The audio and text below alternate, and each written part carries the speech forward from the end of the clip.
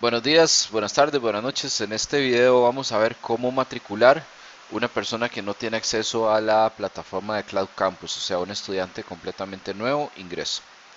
Ok, entonces seleccionamos la cédula, ponen ahí su número de cédula,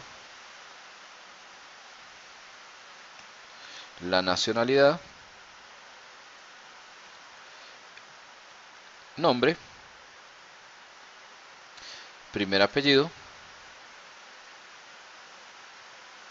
segundo apellido, fecha de nacimiento,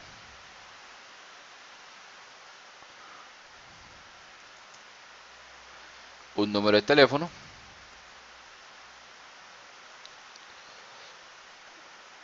país de residencia, provincia, una dirección, no es obligatoria, pero podemos poner por lo menos el distrito. Distrito, cantón y distrito puede ser.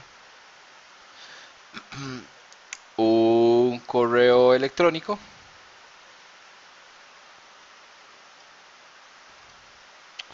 una contraseña, la contraseña que ustedes gusten. Confirman contraseña.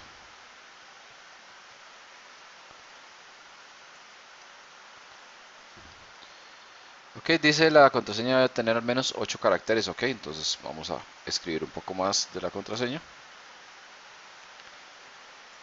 Vamos a ver si ahí ya nos cumple. Ok, listo. Ahora tienen que ir a su correo donde van a recibir un código. Ese código deben de escribirlo acá. Entonces vamos al correo, buscamos el correo y aquí está el código. Lo copiamos y lo escribimos. Le damos verificar y vienen los términos y condiciones, le damos a aceptar, ahí pueden leerlos claramente y ya están dentro de la plataforma. Muy bien, y ahora que están acá, entonces simplemente ingresan a Matrícula en línea y aquí lo que van a hacer es lo siguiente, van a ingresar a Bachillerato por Madurez Nuevo Ingreso. Acá en Bachillerato por Madurez Nuevo Ingreso encuentran todas las plataformas, biología, cívica, español, matemática, inglés y sociales, y simplemente seleccionan la plataforma que ustedes gustan. La plataforma tiene un costo de 15.000 colones cada materia y va a estar durante todo el mes de septiembre. Ya para el siguiente mes entonces se vuelven a pagar los 15.000 colones. Entonces ingresa acá a matricular, ¿de acuerdo? Y puede ver acá el pedido que lleva. En el pedido que lleva matemática a la plataforma y lo que es el monto, el rubro de la matrícula en línea. Nos devolvemos y usted quiere llevar algún centro, entonces usted busca donde dice centros de bachillerato promotores, busca el profesor al cual quiere asistir a los centros y aquí aparecen todos los centros. Centro 1, centro 2, centro 3, ahí vienen las fechas 4, 5, 6 y 7. Usted puede seleccionar uno, puede seleccionar todos, puede pagar uno nada más y la siguiente semana pagar otro y la siguiente pagar otro, o puede pagarlos todos de una vez como guste. Entonces digamos que ahora usted dice, bueno, yo voy a pagar dos centros. Entonces matriculo ese centro, vuelvo a buscar al profesor, matriculo el centro 1, vuelvo a buscar al profesor, matriculo el centro 2. ¿De acuerdo?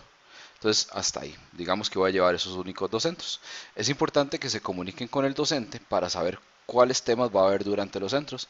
Así ustedes saben a cuál centro asistir y a cuál no. O si quieren asistir a todos. Van a pedido y aquí aparece centro número 1, centro número 2, centro número 2, centro número 1. Acceso a la plataforma. Usted dice, bueno, no, la verdad no quiero pagar plataforma. Entonces le da a eliminar nada más. Y no hay ningún problema. O no quiero llevar el centro 2 por el momento porque no tengo para pagarlo, entonces usted le da a eliminar. Entonces le quedan esos. Ya cuando usted está seguro del monto, entonces le da a enviar y pagar. Y aquí aparece una prematrícula. Ya ahí está reservado su espacio en la plataforma y en el centro. ¿De acuerdo? Acá le sale más el costo del IVA, que es un 2%. Acá está un poco mal, pero al fin y al cabo es un 2%, si lo está calculando bien. Y le das pagar. Ingresa su número de tarjeta, la fecha de expiración y el código de seguridad. Le da a pagar y con eso queda matriculado y ya puede ingresar a la plataforma. Ingresa a la plataforma con el usuario sería su correo y la contraseña sería la que usted creó. en los pasos anteriores. Una vez que usted está dentro de la plataforma, permítame mostrarles, va a aparecerles esto. Entonces ingresan a Classroom y en Classroom les van a aparecer todas las materias en las que ustedes matricularon, todas las plataformas. Entonces ahí pueden ingresar, pueden empezar a estudiar. Recuerden que hay videos, hay prácticas y algunas plataformas traen un video de cómo usar la plataforma. Entonces si entran acá, ven el video de cómo usar la plataforma y empiezan a sacarle provecho. Esperamos que les funcione, que les sirva y lo hicimos, o sea, hay mucho trabajo detrás de esto y esperamos que les funcione de la mejor manera. Entonces, estamos en contacto.